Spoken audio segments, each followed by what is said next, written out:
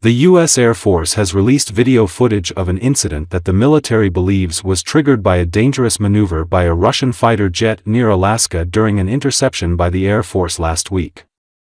The United States regularly intercepts Russian aircraft in international airspace near Alaska and usually says they are done safely and professionally. But this time was different, the Pentagon says.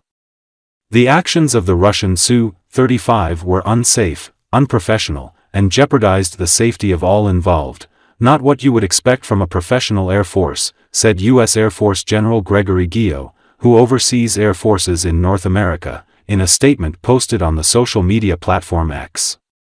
The Russian embassy in Washington has not yet responded to a request for comment. The North American Aerospace Defense Command detected and tracked 4 Russian military aircraft operating in the Alaska Air Defense Identification Zone on September 23.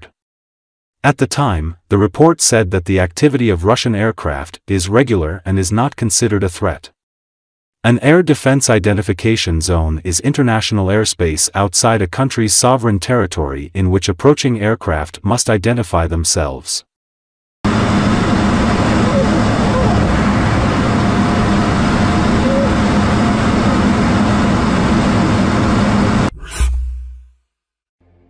Vice President Kamala Harris poked at Donald Trump over crowd sizes, his refusal to debate again and his privileged background on Sunday as she hauled in campaign cash in California and held a raucous rally at the same Nevada venue where the Republican nominee had appeared just 2 weeks ago. During the presidential debate, Harris appeared to get under the former president's skin when she said people were leaving his rallies early because of his rambling speeches. And she's kept it up on the campaign trail. The vice president told donors at a Los Angeles fundraiser that, as she campaigns around the country, her crowds are pretty big. And then before a roaring Las Vegas crowd estimated at 7,500 she renewed her jabs at Trump over being reluctant to debate again, saying, "The American people have a right to hear us discuss the issues. And as you say here in Las Vegas, I'm all in. Even if my opponent is ready to fold," Harris added, essentially comparing Trump to a player with a losing hand in a game of poker. Harris' 4-day West Coast trip had dual purposes. She opened and closed it with stops in Sun Belt battlegrounds Arizona and Nevada where the vice president is trying to shore up support as Trump pounds her relentlessly over illegal migration. And her mid-stay in California was devoted to hauling in campaign contributions from donors in her blue home state.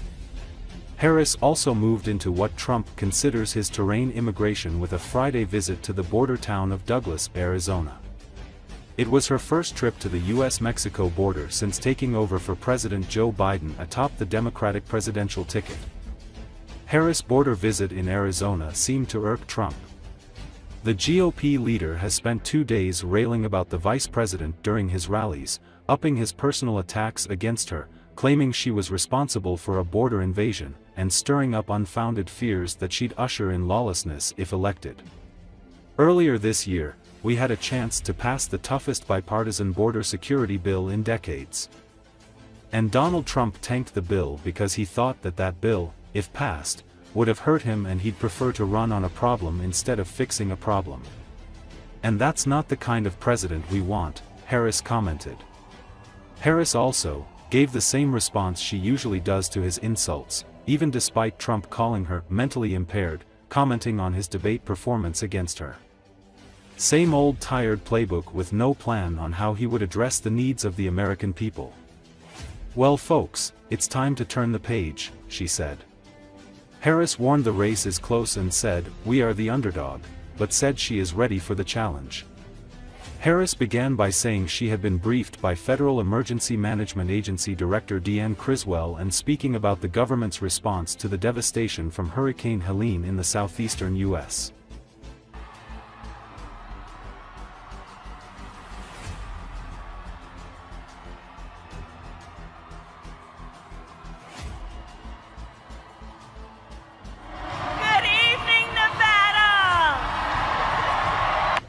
Today I received an operational briefing from FEMA Director Criswell.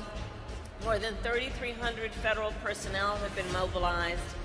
we are deploying food, water, and generators and working to restore water and power.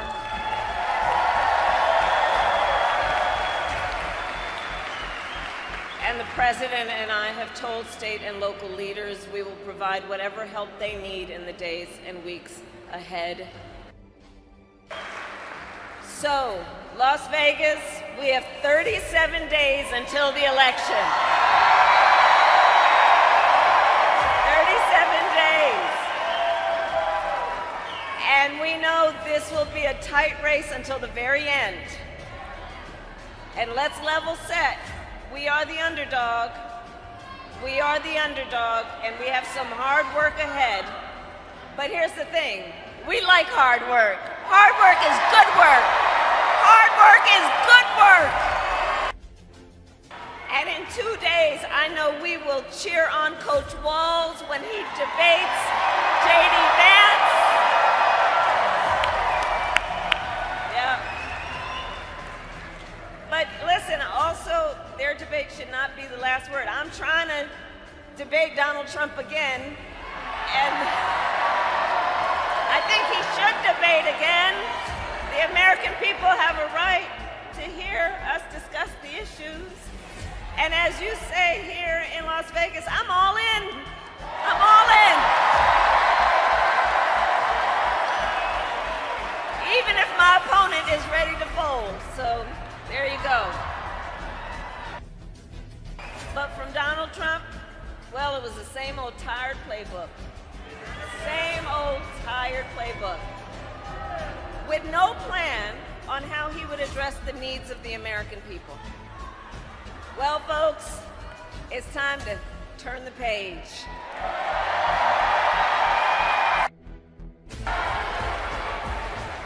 And earlier this year, we had a chance to pass the toughest bipartisan border security bill in decades. And Donald Trump tanked the bill because he thought that that bill, if passed, would have hurt him, and he'd prefer to run on a problem instead of fixing a problem. That's not the kind of president we want. God bless you, and God bless the United States.